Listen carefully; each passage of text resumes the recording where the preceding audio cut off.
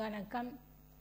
நம்ம இந்த வீடியோவில் TNEB Assessor எக்ஸாமுக்குரிய ஜிகே சிலபஸில் ஹிஸ்ட்ரி டாபிக் சமூக பொருளாதார ரீதியில் ஆங்கிலேயர் ஆட்சியின் விளைவுகள் பார்க்கலாம். ஃபஸ்ட்டு ஆங்கிலேயர் ஆட்சியில் நகர்ப்புற மாற்றங்கள். ஹரப்பா, மொஹஞ்சதாரோ, வாரணாசி, அலகாபாத் மற்றும் மதுரை ஆகியவை புகழ்பெற்ற பண்டைகால நகரங்கள் ஆகும். ஹரப்பா, மொஹஞ்சதாரோ, வாரணாசி, அலகாபாத் மற்றும் மதுரை ஆகியவை புகழ்பெற்ற பண்டைக்கால நகரங்கள் ஆகும். டெல்லி, ஹைதராபாத், ஜெய்ப்பூர், லக்னோ, ஆக்ரா மற்றும் நாக்பூர் போன்றவை இடைக்கால நகரங்கள் ஆகும். ஐரோப்பியர்களின் வருகை நகரங்களின் வளர்ச்சியில் புதிய மாற்றங்களை கொண்டு வந்தது. அவர்கள் முதலில் சூரத், டாமன், கோவா மற்றும் பாண்டிச்சேரி போன்ற சில கடலோர நகரங்களை உருவாக்கினர். இந்தியாவில் தங்களை நன்கு நிலைநிறுத்தி கொண்ட பிரிட்டிஷார் மும்பை, சென்னை, கொல்கத்தா ஆகிய 3 நகரங்களை நிர்வாக தலைநகராகவும் வணிக மையங்களாகவும் வளர்த்தனர். ஆங்கிலேயரின் ஆட்சியில் நகரமயமாக்கலின் தனித்துவங்கள். தொழில் முடக்கப்படுதல். ஆங்கிலேயர் ஆட்சியின் நகரமயமாக்கலின் தனித்துவங்கள். அதில் ஃபர்ஸ்ட் தொழில் முடக்கப்படுதல். பிரிட்டிஷாரின் ஒரு வழியிலான சுதந்திரமான வர்க்கத்தின் விளைவாக இந்திய உற்பத்தி தொழில்கள் அளிக்கப்பட்டன. புகழ்பெற்ற பழைய உற்பத்தி நகரங்களான டாக்கா, முர்சிதாபாத், சூரத் மற்றும் லக்னோ போன்றவை முந்தைய முக்கியத்துவத்தை இழந்தன. இந்தியா பிரிட்டனின் வேளாண்மை குடியேற்றமாக மாறியது. இந்தியா பிரிட்டனின் வேளாண்மை குடியேற்றமாக மாறியது. அதாவது தொழில் முடக்கப்படுதல் என்னன்னு பார்த்தீங்கன்னா, இங்கே இந்தியாவில் ஃபுல்லாகவே வேளாண்மை தொழில்கள், நெசவு தொழில்கள் எல்லாமே முடக்கப்பட்டது. அங்கேருந்து பிரிட்டிஷிலிருந்து இங்கே இறக்குமதி ஆகிற பொருளை தான் மக்கள் வாங்கணும் அப்படின்னு நிர்பந்திக்கப்பட்டாங்க. நெக்ஸ்ட், நகரமயமாதல் குறைதல். மன்னர்களின் அதிகாரங்கள் படிப்படியாக சரிய தொடங்கியதால் அவர்களது ஆட்சியுடன் தொடர்புடைய நகரங்களின் அழிவுக்கு அது வழிவகுத்தது. மன்னர்களின் அதிகாரங்கள், பிரிட்டிஷ்காரங்க இங்கே வந்ததுக்கப்புறம் மன்னர்களோட அதிகாரங்கள்லாம் படிப்படியாக சரிய தொடங்கியதால் அவர்களது ஆட்சியுடன் தொடர்புடைய நகரங்களின் அழிவுக்கு அது வழிவகுத்தது. ஒரு காலத்தில் ஏகாதிபத்திய நகரமாக இருந்த ஆக்ரா 19ஆம் நூற்றாண்டின் முதல் காலாண்டில் அதனை பெரும் அழிவு சூழ்ந்தது. பிரிட்டிஷ் காலத்திற்கு முந்தைய நகர்ப்புற மையங்களின் வீழ்ச்சிக்கு பங்களித்த மற்றொரு காரணி 1853ஆம் ஆண்டு இந்தியாவில் இருப்பு பாதைகளை அறிமுகப்படுத்தியது ஆகும். பிரிட்டிஷ் காலத்திற்கு முந்தைய நகர்ப்புற மையங்களின் வீழ்ச்சிக்கு பங்களித்த மற்றொரு காரணி 1853ஆம் ஆண்டு இந்தியாவில் இருப்பு பாதைகளை அறிமுகப்படுத்தியதாகும். நெக்ஸ்ட், புதிய நகர மையங்களின் வளர்ச்சி.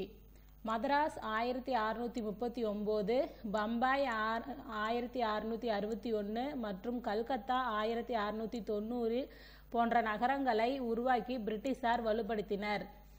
மதராஸ் 1639லையும், பம்பாய் 1661லையும், கல்கத்தா 1690லையும் பிரிட்டிஷார்கள் நகரங்களை உருவாக்கியிருக்காங்க. 18ஆம் நூற்றாண்டின் மையப்பகுதியில் மாற்றத்தின் ஒரு புதிய காலகட்டம் தோன்றியது. 18ஆம் நூற்றாண்டின் மையப்பகுதியில் மாற்றத்தின் ஒரு புதிய காலகட்டம் தோன்றியது. 1857ஆம் ஆண்டு பிளாசிட் போருக்கு பின்னர் ஆங்கிலேயர்கள் படிப்படியாக அரசியல் ஆதிக்கம் பெற்றதால் ஆங்கில கிழக்கிந்திய நிறுவனத்தின் வர்த்தகம் விரிவடைந்தது. 1857ஆம் ஆண்டு பிளாசிட் போருக்கு பின்னர் ஆங்கிலேயர்கள் படிப்படியாக அரசியல் ஆதிக்கம் பெற்றதால் ஆங்கில கிழக்கிந்திய நிறுவனத்தின் வர்த்தகம் விரிவடைந்தது. 18ஆம் நூற்றாண்டின் பிற்பகுதியில் கல்கத்தா, பம்பாய் மற்றும் மதராஸ் ஆகியவை பிரிட்டிஷ் ஆட்சியின் கீழ் மாகாண நகரங்களாக முக்கியத்துவம் பெற்றன. 18ஆம் நூற்றாண்டின் பிற்பகுதியில் கல்கத்தா, பம்பாய் மற்றும் மதராஸ் ஆகியவை பிரிட்டிஷ் ஆட்சியின் கீழ் மாகாண நகரங்களாக முக்கியத்துவம் பெற்றன. சூயஸ் கால்வாய் திறப்பு, நீராவி போக்குவரத்து அறிமுகம், ரயில் சாலைகள் அமைத்தல், கால்வாய்கள், துறைமுகங்கள், தொழிற்சாலைகள் வளர்ச்சி, நிலக்கரி சுரங்கம், தேயிலை தோட்டம், வங்கி பணிகள், போக்குவரத்து மற்றும் காப்பீட்டு வளர்ச்சியினால் 19ஆம் நூற்றாண்டின் பிற்பகுதியில் நகரமயமாக்கலின் புதிய போக்கு தொடங்கியது. இந்த தொழிற்சாலை திறக்கிறது, நிலக்கரி சுரங்கம், இதெல்லாமே என்னாச்சுன்னா 19ஆம் நூற்றாண்டின் பிற்பகுதியில் நகரமயமாக்கலின் புதிய போக்குக்கு தொடங்கியது. நெக்ஸ்ட் வந்து துறைமுக நகரங்கள். ஆங்கிலேயர்கள் வர்த்தகத்திற்காக இந்தியா வந்தனர். மதராஸ், கல்கத்தா மற்றும் பம்பாய் ஆகிய முக்கிய துறைமுகங்களாக மாறின. ஆங்கிலேயர்கள் வர்த்தகத்திற்காக இந்தியா வந்தனர். மதராஸ், கல்கத்தா மற்றும் பம்பாய் ஆகியவை முக்கிய துறைமுகங்களாக மாறின. இராணுவ குடியிருப்புகள் முற்றிலும் புதிய நகர்ப்புற மையங்களாக இருந்தன. எடுத்துக்காட்டு கான்பூர், லாகூர். இராணுவ குடியிருப்புகள் முற்றிலும் புதிய நகர்ப்புற மையங்களாக இருந்தன. எடுத்துக்காட்டு கான்பூர், லாகூர். மலைவாழிடங்கள். ஸ்ரீநகர் ஒரு முகலாய பொழுதுபோக்கு மையமாகவும் கேதார்நாத் மற்றும் பத்ரிநாத் ஆகியவை இந்து சமய மையங்களாகவும் விளங்கின. ஸ்ரீநகர் அப்படிங்கிறது வந்து ஒரு முகலாய பொழுதுபோக்கு மையமாகவும் கேதார்நாத் மற்றும் பத்ரிநாத் ஆகியவை இந்து சமய மையங்களாகவும் விளங்கின. ஆங்கிலேயர்கள் மாற்று தலைநகரங்களை குளிர்ந்த பகுதிகளில் கல்கத்தாவுக்கு மாறாக டார்ஜிலிங்கிலும் டெல்லிக்கு மாறாக டேராடூனிலும் ஏற்படுத்தினர். இந்த ஆங்கிலேயர்கள் பார்த்தீங்கன்னா இங்கே இருக்கிற காலநிலை வந்து கோடையாக இருந்ததுனால அவங்க குளிர்காலத்தில் குளிரான பிரதேசத்தில் இருந்துட்டு இருந்ததுனால இங்கே வந்து அவங்களால சமவெளி பகுதியில் அதிகமாக இருக்க முடியாதுங்கிறதுனால அவங்க தலைநகரங்களை வந்து மலைவாழிடங்களில் மேலே மலைக்கு மேலே மாற்றினாங்க. அப்படி மாற்றினது தான் இந்த கல்கத்தாவுக்கு மாற்றாக டார்ஜிலிங்கிலும் டெல்லிக்கு மாற்றாக டேராடூனிலும் ஏற்படுத்தினர் அவங்க தலைநகரை. மலைவாழிடங்கள் வட மற்றும் தென்னிந்தியாவில் வளர்ச்சி பெற்றன. சிம்லா, நைனிடால், டார்ஜிலிங், உதகமண்டலம், கொடைக்கானல். சிம்லா, நைனிடால், டார்ஜிலிங், உதகமண்டலம், கொடைக்கானல்லாம் வந்து பிரிட்டிஷ்காரர்கள் வந்து மலைவாழ் இடங்களை வந்து அமைச்சிருக்காங்க. கூர்க்கர்களுடன் நடைபெற்ற போரின் போது சிம்லா நிறுவப்பட்டது. கூர்க்கர்களுடன் நடைபெற்ற போர் பார்த்தீங்கன்னா 1814 1816 வரைக்கும் நடைபெற்றிருக்கு. அப்போது தான் வந்து சிம்லா வந்து நிறுவப்பட்டிருக்கு. டார்ஜிலிங் பகுதியானது சிக்கிம் ஆட்சியாளர்களிடமிருந்து 1835 கைப்பற்றப்பட்டது. டார்ஜிலிங் பகுதியானது சிக்கிம் ஆட்சியாளர்களிடமிருந்து 1835 கைப்பற்றப்பட்டது. இமாச்சல பிரதேசங்கள் சுகாதார மையமாக வளர்ச்சி பெற்றன. ரயில்வேயின் அறிமுகம் மலைவாழ் இடங்களை எளிதில் சென்றடைய வழிவகுத்தது. இமாச்சல பிரதேசங்கள் சுகாதார மையமாக வளர்ச்சி பெற்றன. ரயில்வேயின் அறிமுகம் மலைவாழ் இடங்களை எளிதில் சென்றடைய வழிவகுத்தது. நெக்ஸ்ட் ரயில்வே நகரங்கள். ஆங்கிலேயர்கள் ரயில்வே 1853 அறிமுகப்படுத்தப்பட்ட பிறகு ரயில்வே நகரங்களும் ஒரு வகை நகர குடியேற்றங்களாக ஏற்படுத்தப்பட்டன. நெக்ஸ்ட் வந்து நகராட்சிகள் மற்றும் மாநகராட்சிகள் தோற்றுவிக்கப்படுதல். இந்தியாவில் ஆங்கிலேயர்கள் ஆட்சியில் உள்ளாட்சி மன்றத்தின் வளர்ச்சியினை 3 வெவ்வேறு நிலைகளில் அறியலாம். அதில் முதல் கட்டம் வந்து பார்த்தீங்கன்னா 1688 1882 வரைக்கும். இந்தியாவில் நகராட்சி அரசாங்கம் 1688 மதராஸ் மாநகராட்சி ஒரு மேயருடன் ஏற்பட்டதிலிருந்து உருவானது. இந்தியாவில் வந்து நகராட்சி அரசாங்கம் எப்போ உருவாச்சுன்னா 1688 மதராஸ் மாநகராட்சி ஒரு மேயருடன் ஏற்பட்டதிலிருந்து உருவானது.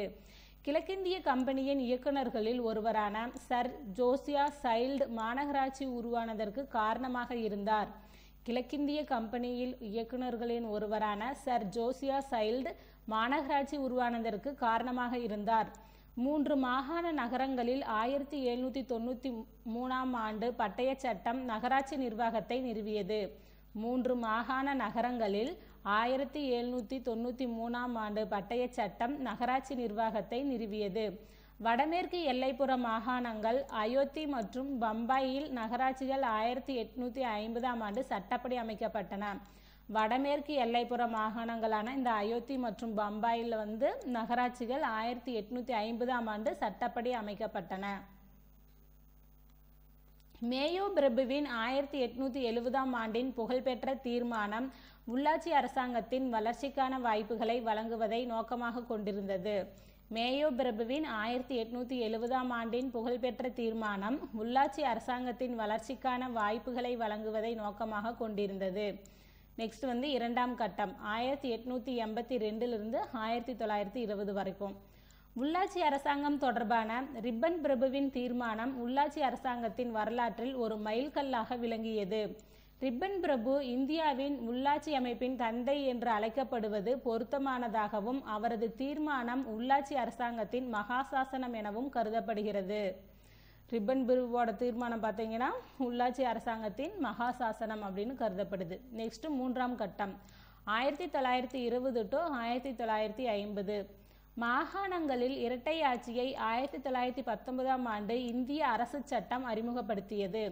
மாகாணங்களில் இரட்டை ஆட்சியை 1919ஆம் ஆண்டு இந்திய அரசு சட்டம் அறிமுகப்படுத்தியது.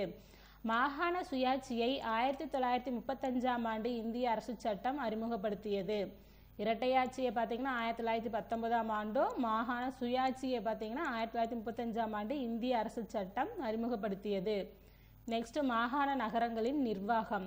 18ஆம் நூற்றாண்டின் முடிவில் நாடாளுமன்றத்தின் ஒரு சட்டம் தலைமை ஆளுநருக்கு மாகாண நகரங்களில் அமைதியை ஏற்படுத்த நீதிபதிகளை நியமிக்கும் அதிகாரத்தை அளித்தது. நெக்ஸ்ட் மதராஸின் தோற்றம் மற்றும் வளர்ச்சி. மதராஸ் நகரத்தின் தொடக்கம் இந்தியாவில் பிரிட்டிஷ் வணிக நிறுவனத்திற்கு முன்பிருந்தே உள்ளது. ஆங்கில கிழக்கிந்திய வணிக குழு கிபி 1600 தொடங்கப்பட்டது. 12 ஆண்டுகளுக்கு பின்னர் மேற்கு கடற்கரையில் சூரத்தில் ஒரு தொழிற்சாலை அமைக்கப்பட்டது. ஆங்கில கிழக்கிந்திய வணிக குழு கிபி 1600 தொடங்கப்பட்டது. 12 ஆண்டுகளுக்கு பின்னர் மேற்கு கடற்கரையில் சூரத்தில் ஒரு தொழிற்சாலை அமைக்கப்பட்டது. மசூலிப்பட்டின கழக உறுப்பினர் மற்றும் ஆர்மகான் தொழிற்சாலையின் தலைவரான பிரான்சிஸ் டே 1637ஆம் ஆண்டு ஒரு புதிய குடியேற்றத்திற்கான தளத்தை தேர்ந்தெடுக்கும் நோக்கில் ஒரு ஆய்வு பயணத்தை மேற்கொண்டார். இந்த 1600 கிழக்கிந்திய வணிக கம்பெனி தொடங்கப்பட்ட பின்னாடி இந்த சூரத்தில் ஃபர்ஸ்ட் தொழிற்சாலை அமைப்பாங்க. இதுக்கப்புறம் பார்த்தீங்கன்னா மசூலிப்பட்டினத்தில் ஒரு தொழிற்சாலை அமைப்பாங்க. அந்த மசூலிப்பட்டினத்தில் பார்த்தீங்கன்னா பெரிய பஞ்சம் வந்ததுனால அந்த மசூலிப்பட்டினத்திலிருந்து வேற ஒரு இடத்துல நம்ம தொழிற்சாலை அமைக்கணும் அப்படிங்கிறதுக்காக இந்த பிரான்சிஸ் டே இடத்த தேடிட்டு இருப்பாரு. மசூலிப்பட்டின கழக உறுப்பினர் மற்றும் ஆர்மகான் தொழிற்சாலையின் தலைவரான பிரான்சிஸ் டே 1637ஆம் ஆண்டு ஒரு புதிய குடியேற்றத்திற்கான தளத்தை தேர்ந்தெடுக்கும் நோக்கில் ஒரு ஆய்வு பயணத்தை மேற்கொண்டார். இறுதியில் மதராஸ் பட்டினத்தை தேர்ந்தெடுப்பதற்கான வாய்ப்பு கிடைத்தது. சந்திரகிரி திருப்பதிக்கு மேற்கே 12 கிலோமீட்டர் அரசின் பிரதிநிதியான இந்த சந்திரகிரி அப்படிங்கிறது பார்த்தீங்கன்னா திருப்பதிக்கு மேற்க 12 கிலோமீட்டரில் இருக்கு. இது சந்திரகிரி அரசின் பிரதிநிதியான தமர்லா வெங்கடபதி அவர்களால் அதிகாரப்பூர்வமான மானியமாக நிலம் வழங்கப்பட்டது. இந்த மதராஸ் பட்டினத்தை பார்த்தீங்கன்னா இந்த தமர்லா வெங்கடபதி தான் மானியமாக அந்த பிரான்சிஸ் டேக்கு கொடுத்துருப்பாரு.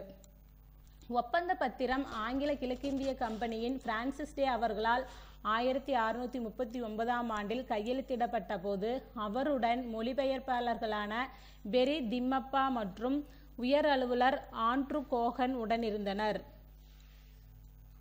1639ஆம் ஆண்டு பிரான்சிஸ் டே மற்றும் ஆண்ட்ரூ கோகன் ஆகியோருக்கு வணிக தளத்துடன் கூடிய தொழிற்சாலை அமைப்பதற்கும் மதராஸ் பட்டினத்தில் ஒரு கோட்டையை அமைப்பதற்கும் அனுமதி வழங்கப்பட்டது. மதராஸ் வெள்ளை நகரம் மற்றும் கருப்பு நகரம் எனவும் சேர்த்து அழைக்கப்பட்டது. இந்த மதராஸ் பட்டினத்தை பார்த்தீங்கன்னா அந்த புனித சர்ச் கோட்டையை கட்டுவாங்க 1939. அப்போ அந்த புனித சர்ச் கோட்டையில் பார்த்தீங்கன்னா இந்த பிரிட்டிஷ்காரங்க வெள்ளைக்காரங்களாம் இருப்பாங்க. அந்த பகுதிக்கு பக்கத்தில் பார்த்தீங்கன்னா இந்தியர்களும் இருந்தாங்க. அதனால் அந்த மதராஸ் வெள்ளை நகரம் மற்றும் கருப்பு நகரம் எனவும் சேர்த்து அழைக்கப்பட்டது. மதராஸ் பட்டினம் சந்திரகிரியின் அரசரான வெங்கடபதியை தொடர்ந்து 1642 ஸ்ரீரங்கராயலு பதவிக்கு வந்தார். அவர் ஆங்கிலேயருக்கு 1645 ஸ்ரீரங்கராயப்பட்டினம் எனும் புதிய மானியத்தை வழங்கினார். வெங்கடபதி அவரது தந்தை சென்னப்ப நாயக்கர் பெயரால் ஆங்கிலேயர்களின் புதிய கோட்டை மற்றும் குடியேற்றங்களை சென்னப்ப பட்டினம் என அழைக்கப்பட வேண்டும் என விரும்பினார். இந்த மானியமாக கொடுத்த வெங்கடபதி பார்த்தீங்கன்னா அவங்க தந்தையோட பெயரான அந்த சென்னப்ப நாயக்கர் பெயராலேயே அந்த ஆங்கிலேயர்கள் அங்கே கட்டுற கோட்டைக்கும் குடியேற்றத்துக்கும் பெயர் வைக்கணும், சென்னப்பட்டினம் அப்படின்னு பெயர் வைக்கணும்னு அவர் நினைப்பார். ஆனால் ஆங்கிலேயர்கள் பார்த்தீங்கன்னா மதராசப்பட்டினம் என்று அழைக்க தான் விரும்பினாங்க. ஆனால் ஆங்கிலேயர்கள் 2 ஐக்கிய நகரங்களையும் மதராசப்பட்டினம் என்று அழைக்க விரும்பினார்கள். நெக்ஸ்ட் சென்னை உருவாதல். சென்னை மாகாணம் என்பது பிரிட்டிஷ் ஆட்சி காலத்தில் இந்தியாவிற்கு தெற்கு பகுதியில் பெரிய நிலப்பகுதிகளை உள்ளடக்கிய தற்போதைய தமிழ்நாடு, லட்சத்தீவு, வடக்கு கேரளா, கடலோர ஆந்திரா, கர்நாடகா மாவட்டங்கள் மற்றும் ஒரிசாவின் பல்வேறு மாவட்டங்களை கொண்டிருந்தன. சென்னை மாகாணம் என்பது பிரிட்டிஷ் ஆட்சி காலத்தில் இந்தியாவின் தெற்கு பகுதியில் பெரிய நிலப்பகுதிகளை உள்ளடக்கி தற்போதைய தமிழ்நாடு, லட்சத்தீவு, வடக்கு கேரளா, கடலோர ஆந்திரா, கர்நாடக மாவட்டங்கள் மற்றும் ஒரிசாவின் பல்வேறு மாவட்டங்களை கொண்டிருந்தன. 1947ஆம் ஆண்டு சுதந்திரத்திற்கு பிறகு மதராஸ் மாகாணம் மதராஸ் மாநிலமாக மாறியது. முந்தைய மாகாணத்தின் ஒரு பகுதியாக இருந்த பிற பகுதிகளும் 1956ஆம் ஆண்டு மாநில மறுசீரமைப்பு சட்டத்தின் கீழ் ஆந்திரா, கேரளா மற்றும் மைசூர் மாநிலங்களாக அமைக்கப்பட்டது. இந்த ஆந்திரா, கேரளா, மைசூர் எல்லாமே பார்த்தீங்கன்னா ஃபர்ஸ்ட் மதராஸ் மாகாணமாக தான் இருந்திருக்கு. முந்தைய மாகாணத்தின் ஒரு பகுதியாக இருந்த பிற பகுதிகளும் 1956ஆம் ஆண்டு மாநில மறுசீரமைப்பு சட்டத்தின் கீழ் ஆந்திரா, கேரளா மற்றும் மைசூர் மாநிலங்களாக அமைக்கப்பட்டன. 1969இல் மதராஸ் மாநிலம் தமிழ்நாடு என மறுபெயரிடப்பட்டது. 1969இல் மதராஸ் மாநிலம் தமிழ்நாடு என மறுபெயரிடப்பட்டது. ஜூலை 17, 1996இல் மதராஸ் அதிகாரப்பூர்வமாக சென்னை என்று பெயரிடப்பட்டது. ஜூலை 17, 1996இல் மதராஸ் அதிகாரப்பூர்வமாக சென்னை என்று மறுபெயரிடப்பட்டது. நெக்ஸ்ட் பம்பாய். பம்பாய் 7 தீவுகளை கொண்டதாகும். இது 1534இலிருந்து போர்த்துகீசியர்களின் கட்டுப்பாட்டில் இருந்தது. பம்பாய் 7 தீவுகளை கொண்டதாகும். இது 1534இலிருந்து போர்த்துகீசியர்களின் கட்டுப்பாட்டில் இருந்தது. இங்கிலாந்து மன்னர் 2ஆம் சார்லஸ் போர்த்துகீசிய மன்னரின் சகோதரியை திருமணம் செய்து கொண்டதற்கு பம்பாயை 1661இல் சீதனமாக பெற்றார். ஆங்கில கிழக்கிந்திய நிறுவனம் 1687ஆம் ஆண்டு அதன் தலைமையகத்தை சூரத்திலிருந்து பம்பாய்க்கு மாற்றியது. ஆங்கில கிழக்கிந்திய நிறுவனம் 1687ஆம் ஆண்டு அதன் தலைமையகத்தை சூரத்திலிருந்து பம்பாய்க்கு மாற்றியது. நெக்ஸ்ட் கல்கத்தா. ஆங்கில வணிகர்கள் சுதநூதியில் 1690ஆம் ஆண்டு ஒரு குடியேற்றத்தை நிறுவினர். ஆங்கில வணிகர்கள் சுதநூதியில் 1690ஆம் ஆண்டு ஒரு குடியேற்றத்தை நிறுவினர். அவர்கள் சுதநூதி, கல்கத்தா மற்றும் கோவிந்தபூர் மீது ஜமீன்தாரி உரிமைகளை 1698ஆம் ஆண்டில் பெற்றனர். ஆங்கிலேயர்கள் பார்த்தீங்கன்னா இந்த சுதநூதி, கல்கத்தா மற்றும் கோவிந்தபூர் மீது ஜமீன்தாரி உரிமைகளை 1698ஆம் ஆண்டில் பெற்றனர். ஆங்கிலேய கிழக்கிந்திய நிறுவனம் கல்கத்தாவில் வில்லியம் கோட்டை நிறுவியது. கல்கத்தா மாகாணமாக மாறியதோடு அதன் அலுவல்களை நிர்வகிக்க ஆளுநர் மற்றும் குழுவும் இருந்தது. பழங்கால நகரங்கள் எனப்படுவது ஹரப்பா மற்றும் மொஹஞ்சதாரோ. பழங்கால நகரங்கள் எனப்படுவது ஹரப்பா மற்றும் மொஹஞ்சதாரோ. ஆங்கிலேயர்களால் உருவாக்கப்பட்ட கடலோர நகரங்கள் சூரத், கோவா, பம்பாய். ஆங்கிலேயர்களால் உருவாக்கப்பட்ட கடலோர நகரங்கள் சூரத், கோவா, பம்பாய். ஆங்கிலேயர்கள் இந்தியாவுக்கு வருகை தந்தது வர்த்தகத்திற்காக. ஆங்கிலேயர்கள் இந்தியாவுக்கு வருகை தந்தது வர்த்தகத்திற்காக. புனித ஜார்ஜ் கோட்டை ஆங்கிலேயர்களால் கட்டப்பட்ட இடம் மதராஸ். புனித ஜார்ஜ் கோட்டை ஆங்கிலேயர்களால் கட்டப்பட்ட இடம் மதராஸ். 1774ஆம் ஆண்டு வரை கிழக்கிந்திய கம்பெனியின் முதன்மை குடியிருப்பாக இருந்தது எது? புனித ஜார்ஜ் கோட்டை. இந்தியாவில் இருப்பு பாதை போக்குவரத்து அறிமுகப்படுத்தப்பட்ட ஆண்டு 1853. இந்தியாவின் உள்ளாட்சி அமைப்பின் தந்தை என்று அழைக்கப்படுபவர் ரிப்பன் பிரபு. 1919ஆம் ஆண்டு இந்திய அரசு சட்டம் மாகாணங்களில் இரட்டையாட்சி அறிமுகப்படுத்தியது. நகராட்சி உருவாவதற்கு பொறுப்பாக இருந்தவர் சர் ஜோசியா சைல்டு. நகராட்சி உருவாவதற்கு பொறுப்பாக இருந்தவர் சர் ஜோசியா சைல்டு. மதராஸில் பிரான்சிஸ் டே மற்றும் ஆண்ட்ரூ கோகன் ஆகியோர் மதராஸ் பட்டினத்தில் ஒரு தொழிற்சாலை மற்றும் வர்த்தக நிறுவனத்தை நிறுவுவதற்கு அனுமதி பெற்றனர். நெக்ஸ்ட் பொறுத்துக. பம்பாய் 7 தீவு. இராணுவ குடியிருப்புகள் கான்பூர். கேதர்நாத் சமய மையம். டார்ஜிலிங் மலைவாழிடங்கள். மதுரை பண்டைய நகரம். பம்பாய் 7 தீவு, இராணுவ குடியிருப்புகள் கான்பூர், கேதர்நாத் சமய மையம், டார்ஜிலிங் மலைவாழிடங்கள், மதுரை பண்டைய நகரம். நெக்ஸ்ட் ஆங்கிலேயர் ஆட்சியின் விளைவுகள். வங்காளத்தில் 1770இல் ஏற்பட்ட கடுமையான பஞ்சத்திற்கு பின் சற்றைய அதிகாரத்தை பொறுப்புணர்வு கொண்டதாக ஆங்கிலேயர்கள் மாற்றினர். வங்காளத்தில் 1770இல் ஏற்பட்ட கடுமையான பஞ்சத்திற்கு பின் சற்றைய அதிகாரத்தை பொறுப்புணர்வு கொண்டதாக ஆங்கிலேயர்கள் மாற்றினர். ஆங்கிலேய அரசு உருவாக்கம். ஆங்கிலேயர் இந்தியாவில் காலூன்ற பக்சார் போரே முக்கிய காரணமாகும். ஆங்கிலேயர் இந்தியாவில் காலூன்ற பக்சார் போரே முக்கிய காரணமாகும். 1572 வரை கிழக்கிந்திய கம்பெனியின் நிர்வாக தலைவர் ஆளுநர் ஆவார். 1572 வரை கிழக்கிந்திய கம்பெனியின் நிர்வாக தலைவர் ஆளுநர் ஆவார். ஆளுநர் பார்த்தீங்கன்னா வில்லியம் கோட்டையிலோ அல்லது ஜார்ஜ் கோட்டையிலோ வந்து குடியிருப்பாங்க. வில்லியம் கோட்டையில் ஆளுநராக பதவியில் இருந்த வாரன் ஹேஸ்டிங்ஸ் ஒழுங்குமுறை சட்டத்தின் மூலமாக கவர்னர் ஜெனரலாக பதவி உயர்த்தப்பட்டார். ஒழுங்குமுறை சட்டம் பார்த்தீங்கன்னா 1773. வில்லியம் கோட்டையில் ஆளுநராக பதவியில் இருந்த வாரன் ஹேஸ்டிங்ஸ் ஒழுங்குமுறை சட்டத்தின் மூலமாக கவர்னர் ஜெனரலாக பதவி உயர்த்தப்பட்டார். 1833 பட்டய சட்டம் மூலமாக அப்பதவி இந்தியாவின் கவர்னர் ஜெனரல் என்ற நிலையேற்றம் பெற்றது. பிரிட்டிஷ் நாடாளுமன்றத்திற்கு கட்டுப்பட்ட முதல் வைஸ்ராய் மற்றும் இந்திய கவர்னர் ஜெனரலாக கானிங் பிரபு நியமிக்கப்பட்டார். பிரிட்டிஷ் நாடாளுமன்றத்திற்கு கட்டுப்பட்ட முதல் வைஸ்ராய் மற்றும் இந்திய கவர்னர் ஜெனரலாக கானிங் பிரபு நியமிக்கப்பட்டார். நெக்ஸ்ட் வந்து நில நிர்வாக முறை, நிலையான நிலவரி முறையும் ரயத்துவாரி முறையும். ஒழுங்குமுறை சட்டம் 1773 படி கம்பெனி ஊழியர்களின் வரவு செலவு கணக்கு பற்றி இயக்குனர் குழு பிரிட்டிஷ் கருவூலத்திற்கு தெரியப்படுத்துவது சட்ட ரீதியான கடமையாக்கப்பட்டது. 1784 ஆண்டின் பிட்டிந்திய சட்டம் இராணுவ மற்றும் குடிமை அமைப்புகளை தனித்தனியாக பிரித்தது. இந்த பிட்டிந்திய சட்டம் 1784 ஆண்டின் பிட்டிந்திய சட்டம் வந்து இராணுவம் மற்றும் குடிமை அமைப்புகளை வந்து தனித்தனியாக பிரிச்சிருக்கு.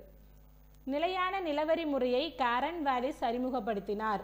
நிலையான நிலவரி முறையை காரன் வாலிஸ் அறிமுகப்படுத்தினார். சாசுவதம் என்பது நிலத்தை அளவிட்டு அதன் அடிப்படையில் ஒவ்வொரு ஜமீன்தாரும் அரசுக்கு வழங்க வேண்டிய வருவாயையும் நிர்ணயம் செய்வதாகும். சாசுவதம் அப்படிங்கிறது என்னன்னு பார்த்தீங்கன்னா நிலத்தை அளவிட்டு அதன் அடிப்படையில் ஒவ்வொரு ஜமீன்தாரரும் அரசுக்கு வழங்க வேண்டிய வருவாயையும் நிர்ணயம் செய்வதாகும். 1793 வங்காளம், பீகார், ஒரிசா ஆகிய பகுதிகளுக்கு இந்த நியமனம் நிரந்தரமாக்கப்பட்டது. இந்த நிலையான நிலவரி திட்டம் வந்து பார்த்தீங்கன்னா 1793 வங்காளம், பீகார், ஒரிசா ஆகிய பகுதிகளுக்கு வந்து நிரந்தரமாக நிர்ணயம் செய்யப்பட்டது. 19ஆம் நூற்றாண்டின் முதல் கால் நூற்றாண்டு சென்னை மாகாணத்தின் நிலவருவாய் வரலாற்றின் தொடக்க காலம் ஆகும். வில்லியம் பெண்டிங் பிரபு காலத்தில் 1833 மகள்வாரி முறை அறிமுகப்படுத்தப்பட்டது.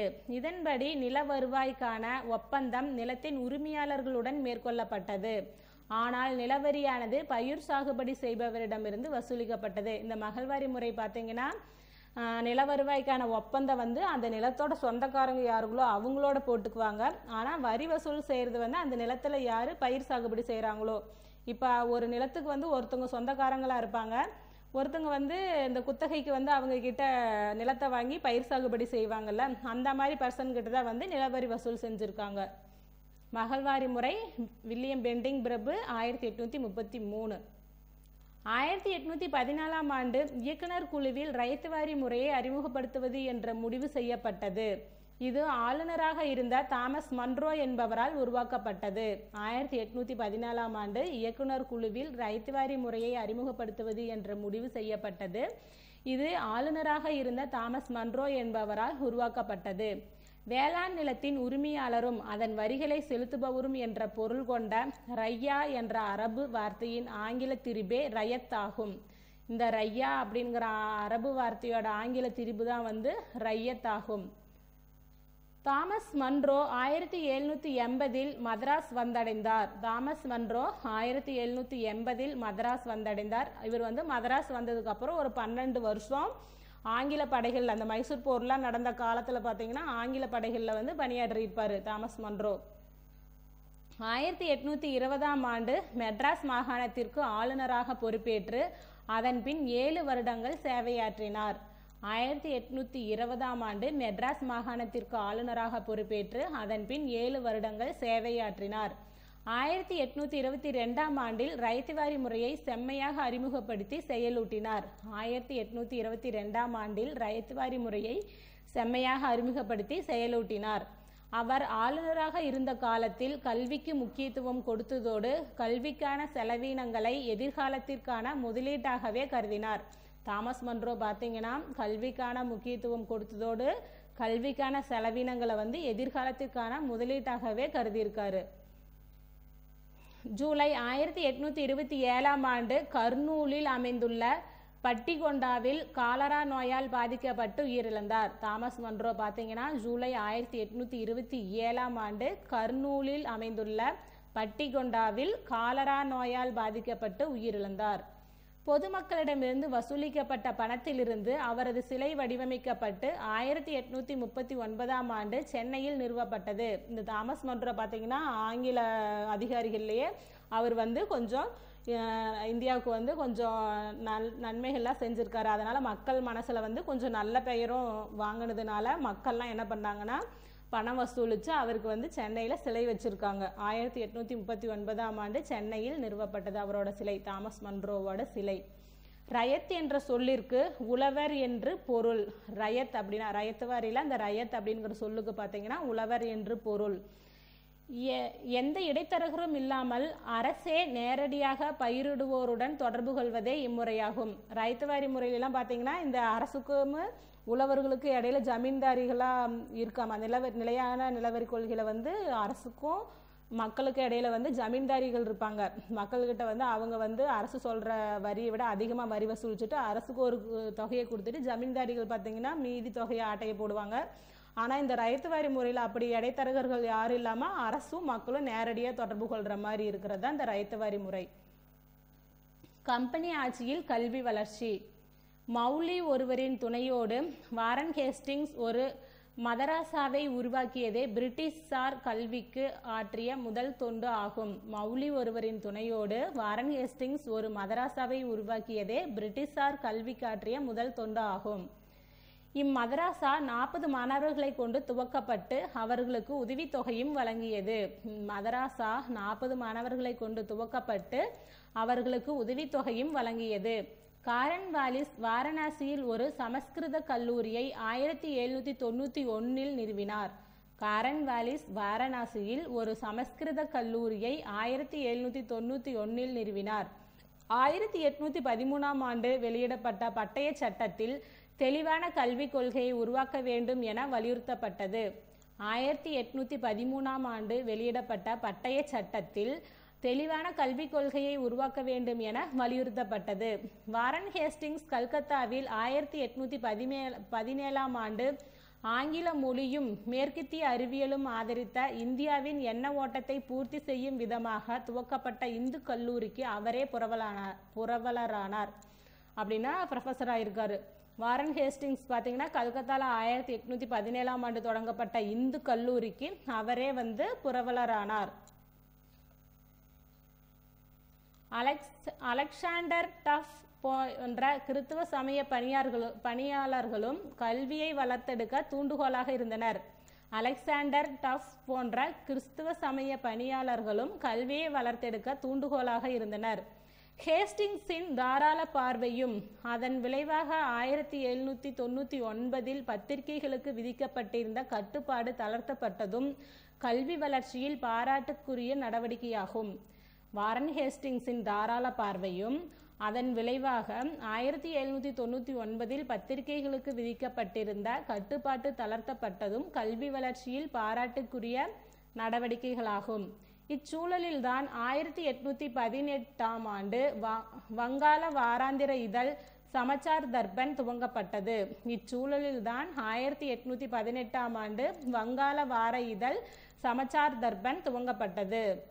இந்திய மக்களின் வளர்ச்சியையும் மேம்பாட்டையுமே 1833ஆம் ஆண்டில் பட்டய சட்டம் வலியுறுத்தியது.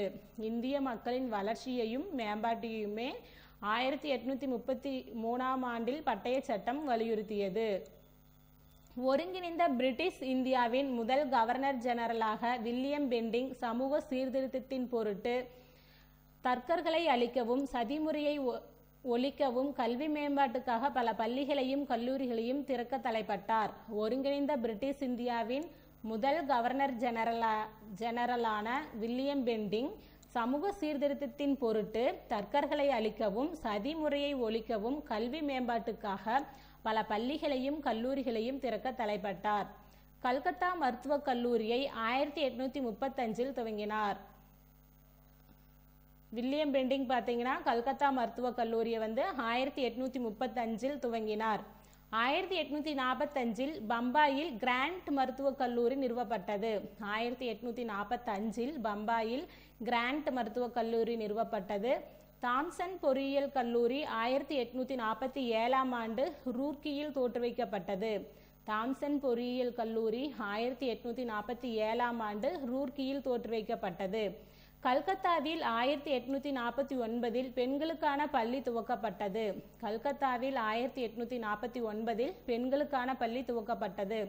மகாராணி எலிசபெத் 1600 வழங்கிய பட்டயத்தின் மூலம் துவக்கப்பட்டது கிழக்கிந்திய கம்பெனி.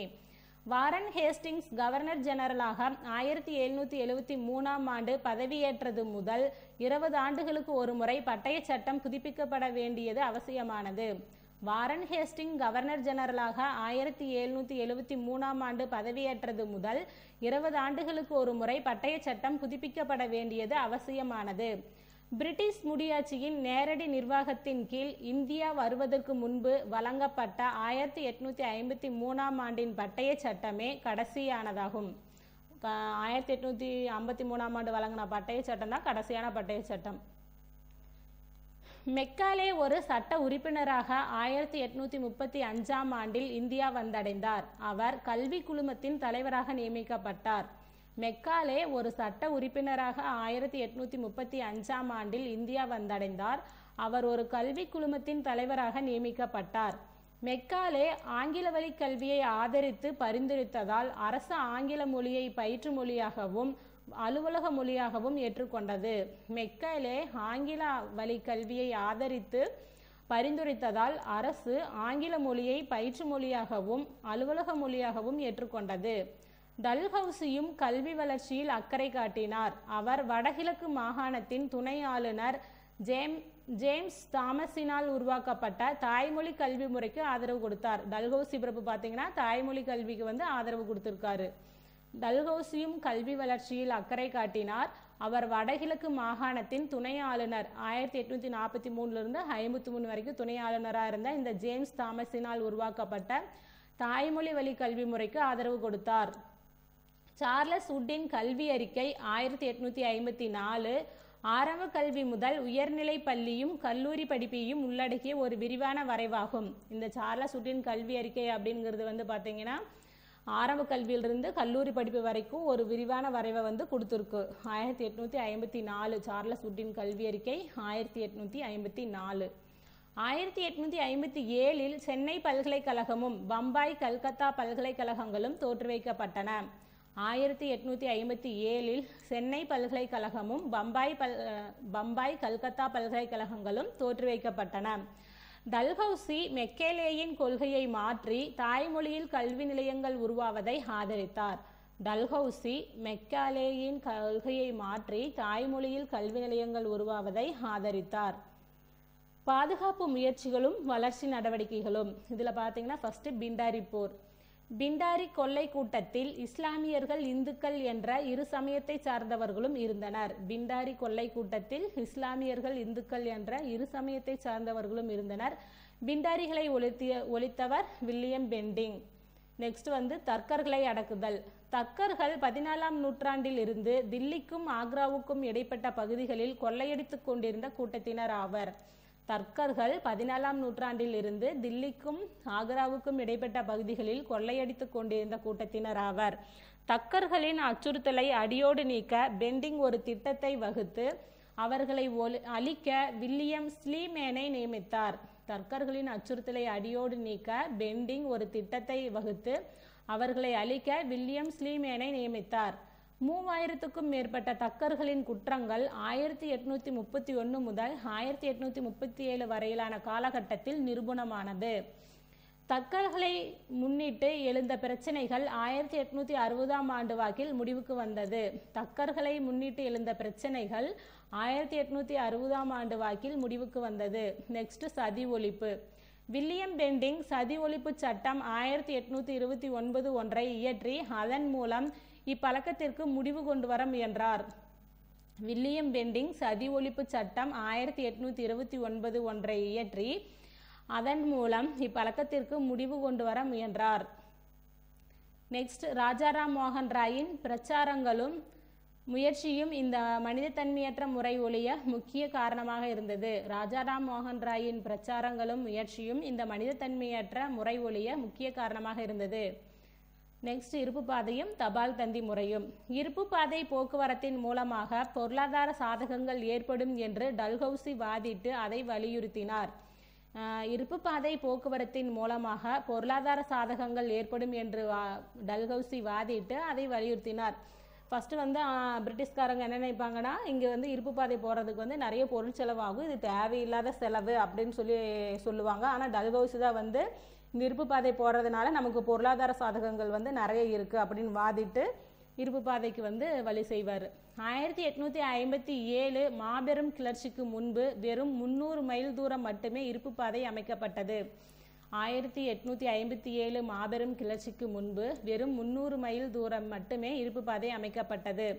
பம்பாய்க்கும் தானேவுக்கும் இடையே இருப்பு பாதை 1853 ஆண்டு அமையவும் கவுராவிற்கும்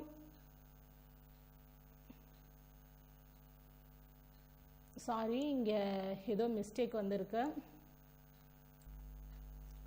பம்பாய்க்கும் தானேவுக்கும் இடையே இருப்பு பாதை 1853 ஆண்டு அமையவும் கவுராவிற்கும் ராணிகஞ்சிற்கும் இடையே 1854-55 ஆண்டுகளில் அமையவும் செய்தது.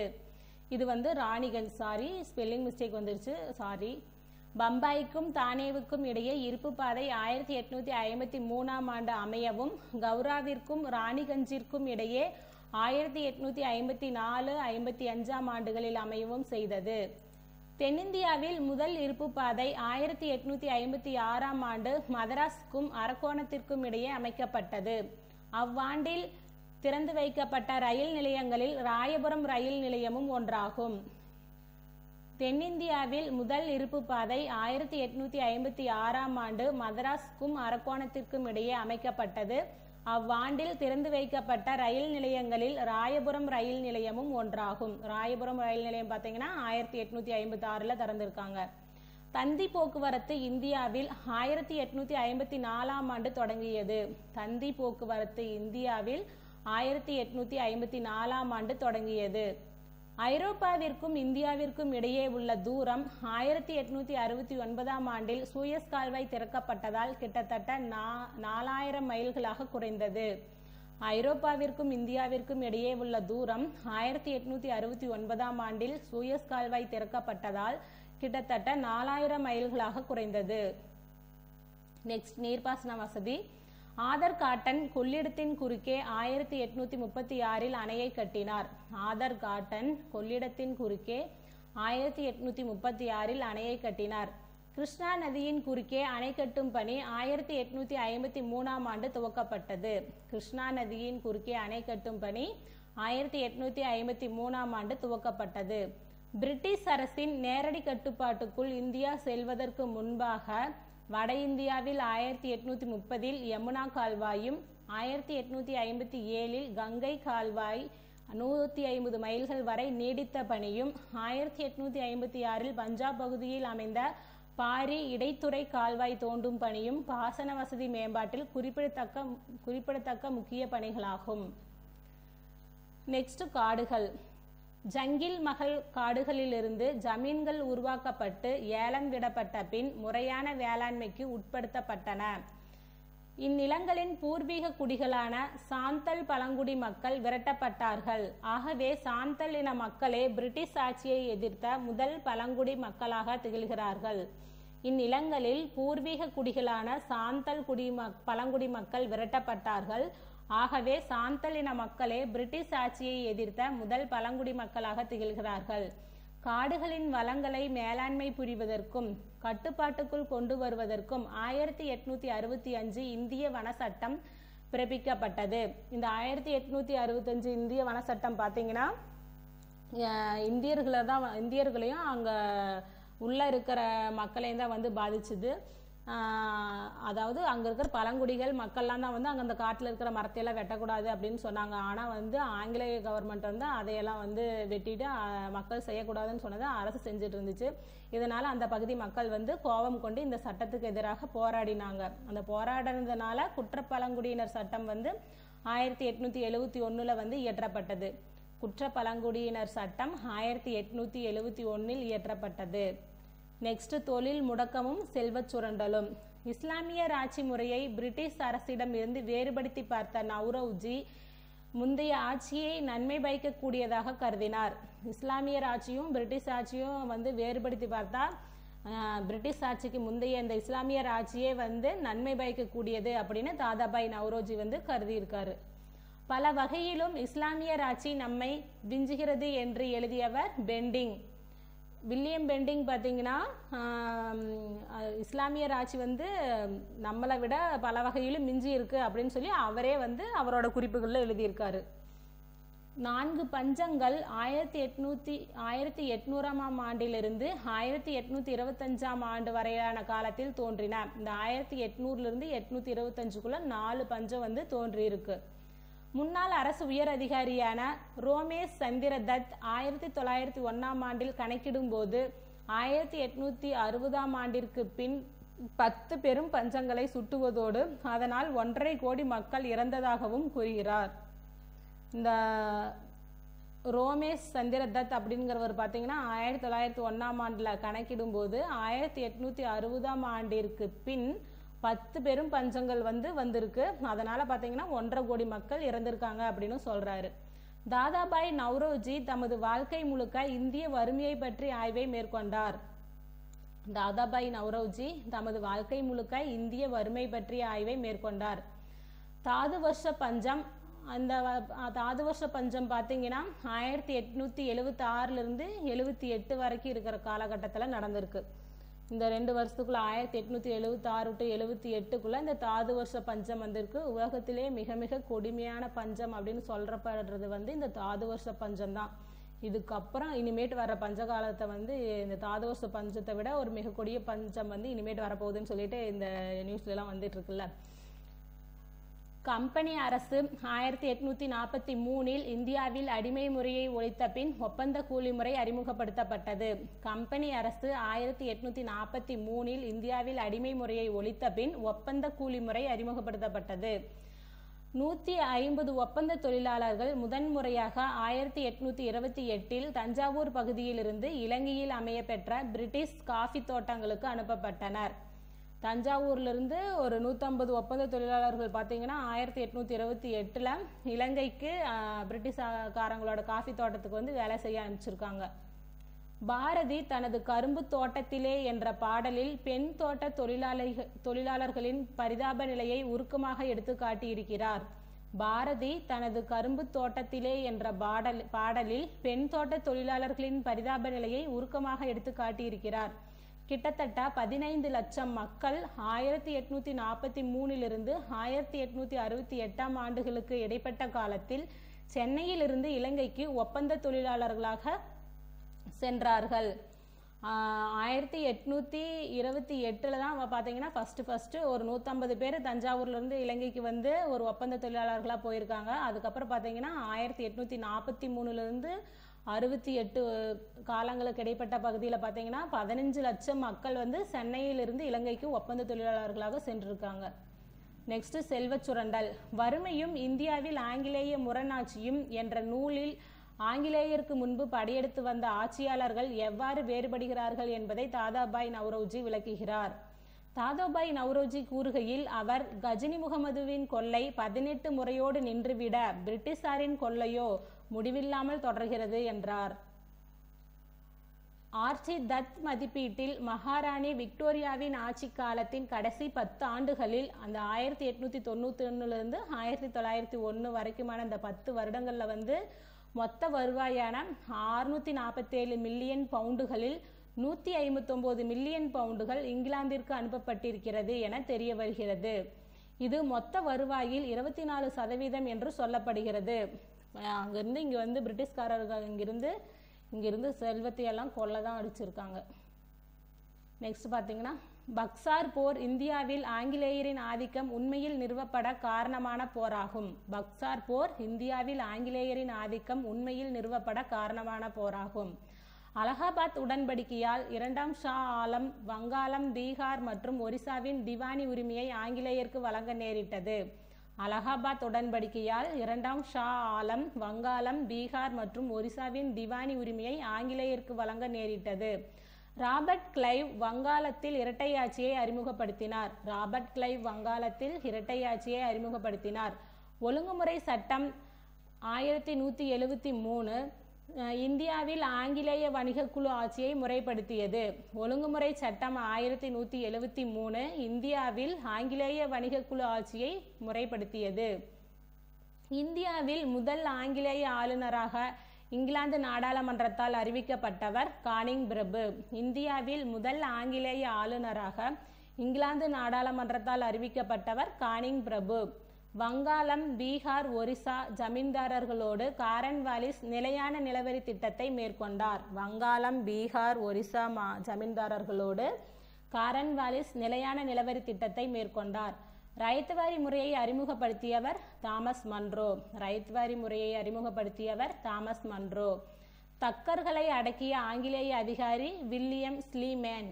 தக்கர்களை அடக்கிய ஆங்கிலேய அதிகாரி வில்லியம் ஸ்லீமேன். வாரிசுரிமை இழப்பு கொள்கையின்படி ஆங்கிலேய அரசுடன் இணைக்கப்பட்ட முதல் மாகாணம் சதாரா 1848. சதாரா தான் பார்த்தீங்கன்னா வாரிசு இழப்பு கொள்கை மூலம் முதல்ல ஆங்கிலேய அரசுடன் இணைச்சிருப்பாங்க 1848. இந்த லெசனில் பார்த்தீங்கன்னா இடையில இந்த வாரிசு இழப்பு கொள்கை, துணைப்படை திட்டம், அப்புறம் இந்த இந்திய ஆட்சிப்பணி நீதிமன்றம் இதெல்லாமே வரும். இதெல்லாம் நம்ம வந்து ஆல்ரெடி வீடியோலேயே பார்த்துருக்கோம். அப்படிங்கிறதுனால அதெல்லாம் வந்து நான் ஸ்கிப் பண்ணிட்டேன். நிரந்தரப்படுத்தி வலுக்கட்டாயமாக வரி வசூலிப்பதை பிட்டிந்திய சட்டம் நியாயப்படுத்தியது. நிரந்தரப்படுத்தி வலுக்கட்டாயமாக வரி வசூலிப்பதை பிட்டிந்திய சட்டம் நியாயப்படுத்தியது. தாமஸ் மெக்காலே இந்தியாவில் ஆங்கில மொழியை அலுவல் மொழியாகவும் பயிற்று மொழியாகவும் அறிமுகப்படுத்தினார். தாமஸ் மெக்காலே இந்தியாவில் ஆங்கில மொழியை அலுவல் மொழியாகவும் பயிற்று மொழியாகவும் அறிமுகப்படுத்தினார். சென்னை பல்கலைக்கழகம் நிறுவப்பட்ட ஆண்டு 1857. சென்னை பல்கலைக்கழகம் நிறுவப்பட்ட ஆண்டு 1857. ராஜாராம் மோகன் ராய் என்பவரின் முயற்சியால் இந்தியாவில் சதி எனும் உடன்கட்டை ஏறும் முறை ஒழிக்கப்பட்டது. ராஜாராம் மோகன் ராய் என்பவரின் முயற்சியால் இந்தியாவில் சதி எனும் உடன்கட்டை முறை ஒழிக்கப்பட்டது. தென்னிந்தியாவில் முதல் இருப்பு பாதை போக்குவரத்து 1856 சென்னையில் இருந்து அரக்கோணம் வரை இயக்கப்பட்டது. தென்னிந்தியாவில் முதல் இருப்பு பாதை போக்குவரத்து 1856 சென்னையில் இருந்து அரக்கோணம் வரை இயக்கப்பட்டது. 1869 சூயஸ் கால்வாய் திறக்கப்பட்டதன் விளைவாக இந்தியா ஐரோப்பாவிற்கு இடையே பயண தூரம் 400 மைல்களாக குறைக்கப்பட்டது. 1869 சூயஸ் கால்வாய் திறக்கப்பட்டதன் விளைவாக இந்தியா ஐரோப்பியாவிற்கு இடையேயான பயண தூரம் 400 மைல்களாக குறைக்கப்பட்டது. நெக்ஸ்ட் பொறுத்துக. Author cotton Kollidam. Author cotton Kollidam. William Sleeman தக்கர்களை அடக்குதல். William Sleeman தக்கர்களை அடக்குதல். William Bentinck சதி ஒழிப்பு சட்டம். வில்லியம் பெண்டிங் சதி ஒழிப்பு சட்டம். காரன்வாலிஸ் சமஸ்கிருத கல்லூரி. காரன்வாலிஸ் சமஸ்கிருத கல்லூரி. இந்த வீடியோவில் பார்த்தீங்கன்னா ஹிஸ்ட்ரி டாபிக் வந்து தொகுத்து கொடுத்துருக்கு. இதோட வந்து ஆங்கிலேய ஆட்சி முடிவுக்கு வருது. இந்த வீடியோ வந்து உங்களுக்கு யூஸ்ஃபுல்லாக இருக்குன்னு நினைக்கிறேன். நன்றி, வணக்கம்.